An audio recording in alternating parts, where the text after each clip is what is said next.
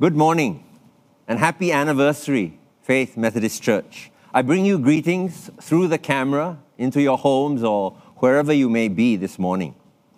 I bring you greetings also from your sister churches in the Trinity Annual Conference.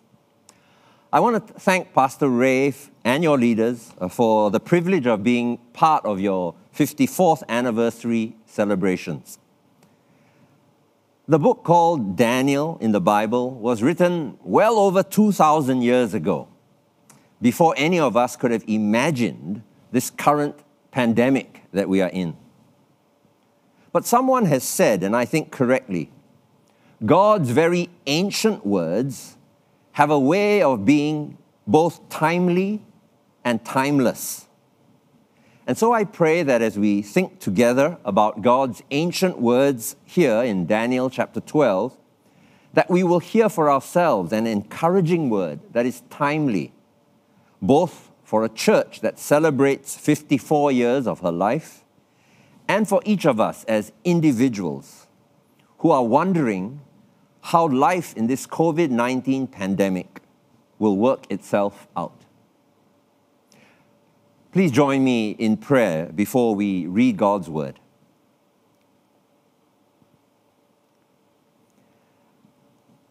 Father, thank you for your faithfulness over these 54 years. And even though we may still be kept out of our physical worship sanctuaries, we pray that your word will never be kept out of our ears and our hearts. So please stir our hearts and our minds as we consider your ancient words in Daniel chapter 12 this morning. We pray this in the name of Jesus Christ, who is your living word and who became human for us. Amen. Let's read together God's word in Daniel chapter 12, verses 1 to 6.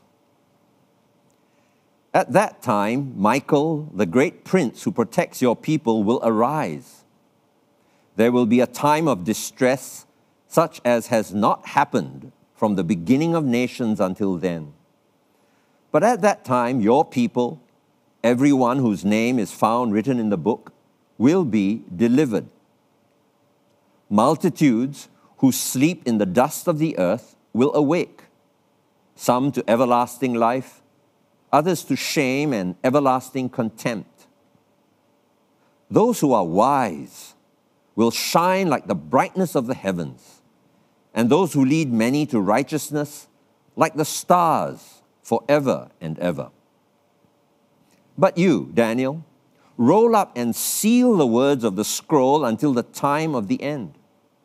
Many will go here and there to increase knowledge. Then I, Daniel, looked, and there before me stood two others, one on this bank of the river and one on the opposite bank. One of them said to the man clothed in linen, who was above the waters of the river, "How long will it be before these astonishing things are fulfilled?" This is the word of the Lord. Thanks be to God. How long will it be? Did that question in verse 6 resonate with you? It is a question that many of us had been asking for weeks before the circuit breaker was finally ended. And we kept asking the same question during phase 1, wondering when phase 1 would come to an end. And today, although we are in phase 2, we are still wondering how long? How long before phase 2 will be over and we can get back to some kind of new normality in phase 3? How long more before we can more freely return to our church buildings or have a church anniversary lunch together? How long more before we can get together and open our mouths in singing songs of praise together? How long before we can travel together for a church camp or maybe a holiday together? How long?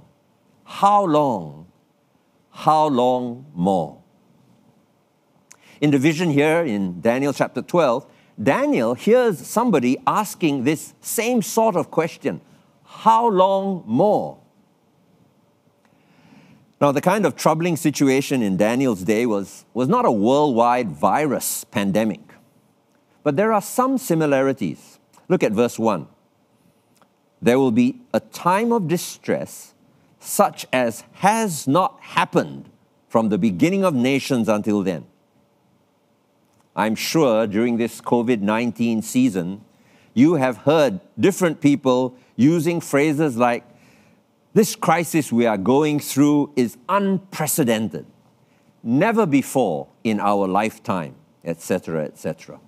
So also here in Daniel, God was preparing the readers for, quote, a time of distress such as has not happened, unquote. For Daniel's readers over 2,000 years ago, the particular world crisis that they were going through was not a virus pandemic. It was more like an impending world war. There were two superpowers, and they were pushing hard their own competing agenda. And they were forcing the smaller nations and ordinary people to take sides. And if you did not want to get involved, well, by law, you had to get involved and support your own government or your king or your president, or you would be fined, incarcerated, or worse. At that time, even religious gatherings and worship had to be stopped if you were not in support of your ruling government's strategies. So maybe there are some similarities between our current COVID-19 pandemic and the situation so long ago for Daniel's readers. I wonder whether some of you remember what our Singapore PM, Lee Hsien Loong, said when he addressed our nation in early June. He warned us that the growing conflict between the US and China may reach a stage where little nations like Singapore may find it impossible to remain neutral. If the animosity escalates, we might have to choose between trade agreements, travel agreements that side with one superpower or the other. And whatever way we choose, we will lose out in some way or other. And so he urged us to be prepared for our national lives, our individual lives, to suffer for a while. In short, these were very distressing times for Daniel's readers over 2,000 years ago, and distressing times for us today. And in such distressing times, it is natural to ask, how long? How long more? How long before this season of distress and trouble is finally fulfilled, finally completed, finally over and done with? An answer to that question follows in verse 7. We're told that the crisis will finally be fulfilled, finished, run out, or end after a time, times, and half a time. But what does this cryptic answer mean? Now, many Bible interpreters have offered their guesses, which I would be happy to explain to you. But I'm sure some of you listening will be even happier to hear that I will not explain these different guesses to you this morning. What I will explain, however, is Daniel's own understanding of that phrase. Look at verse 8. Daniel says, I heard, but I did not understand. In other words, even Daniel could not understand what that cryptic phrase really meant. Now, Daniel is clearly presented to us in the Bible as a very wise person. If you read the stories in this book called Daniel, you will hear again and again the description of Daniel and his friends as being very wise and discerning, wiser than any of the Babylonian advisors and magicians. And even here in chapter 12, we read in verse 3 the promise that those who are wise will shine like the stars forever. So the book of Daniel clearly wants to encourage us to be one of the wise, just as Daniel and his friends were wise. But what does it mean to be wise? Daniel 12 gives us an answer. There are many things that the wise understand about God and life on earth. But there are many specific questions that even the wise cannot understand. How long exactly before the crisis will finally come to end? And how long before God's promise of a new world where the wise will shine like the bright stars forever? How long more? Wise Daniel did not know, did not understand the answer. And verse 8 in the closing chapter of the book wants us to understand this point. To understand that being wise does not mean being able to understand everything. How long more before the end of suffering on earth? Why not sooner? Daniel does not know, does not understand the answer. Are any of you good at numbers? Little Bobby was not good at numbers. His teacher said to him, "Bobby, listen carefully, 29 and a half and 13. What's the difference?" And Bobby replied, "Yes, ma'am, I agree. What's the difference? Who cares?" Well, most of us know how to calculate the difference between 29 and a half and 13. Nobody today really knows the difference between the numbers in verses 11 and 12. After Daniel says that he does not understand the answer to his question, how long, the angel gives a longer reply.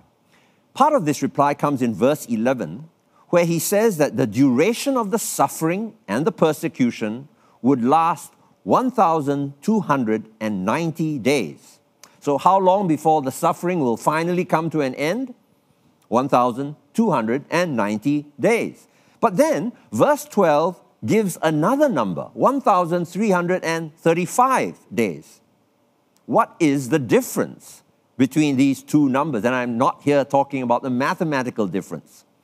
Verse 12 says the blessed must wait 1,335 days. But why the difference in number? If, in verse 11, the end of evil comes in 1,290 days, why must the blessed wait 1,335 days? What does this all mean? Again, there have been many guesses, some more plausible than others. But the truth is this: no one living on earth today really knows or understands the difference. Now, some claim to know. They say, Daniel could not understand, but we can. The book was sealed for Daniel, but it is open for us. Now, quite apart from the arrogance of such an assumption, I think the attempt to guess what these numbers mean in literal detail completely misunderstands the point of Daniel 12. What is that point? The point is this: even the wise person like Daniel cannot understand everything.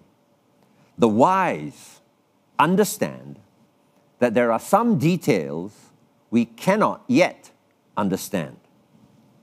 And one of those details we cannot understand is how long more before this crisis finally comes to an end. But there are other things the wise in Daniel 12 are able to understand. Look at verse 4. The angel tells Daniel to roll up and seal the words of the scroll until the end. Now, what does it mean to roll up and seal something up? There are different possibilities. When you seal something, you may want to keep the contents a secret. For example, the examination papers are set by the school board and they are placed into a sealed envelope to ensure that no one is able to open that envelope until the exam day. On this interpretation, the message of Daniel should be kept a secret, sealed, until the appropriate time, the time of testing or examination. Its message then is meant only for times when one is suffering under the cruel hand of monsters and tyrants. In better times, when one is not facing the examination of persecution and trials, then perhaps the sober message of Daniel can be kept sealed or under wraps. The wise know when God's message in Daniel needs to be heard. We don't have to preach the somewhat sobering message of Daniel every single Sunday. We seal the somber message of Daniel for times when monsters and beasts rear their ugly heads in our society. But there are other reasons why we put a seal on things. We seal something not always to keep it a secret, but to validate it. A company puts its seal or its chop on a document in order to validate its authenticity. The contents are not kept a secret. They have the seal of authority. And closely related to this is the idea of personal commitment. The deal was closed and sealed with a handshake or a signature. The person who places his seal on the document makes a promise to honor the contents of that document. To sign or put your seal or chop on something is to commit yourself to it, to honor and uphold its contents. The angel tells Daniel to seal the message of the scroll, to honor it, to commit himself to it, to guard it, to believe it. Seal these words in your heart right till the end of time. This is what the wise do. Now, you may disregard my choice of the phrase watch if it doesn't help you. I only chose it because it begins with the letter W, just like the word for wise. To watch over something is to guard something. And I think this is what God tells wise Mr. Daniel to do. To seal or to guard God's word securely in his heart. Watch over God's word carefully, seal it, secure it.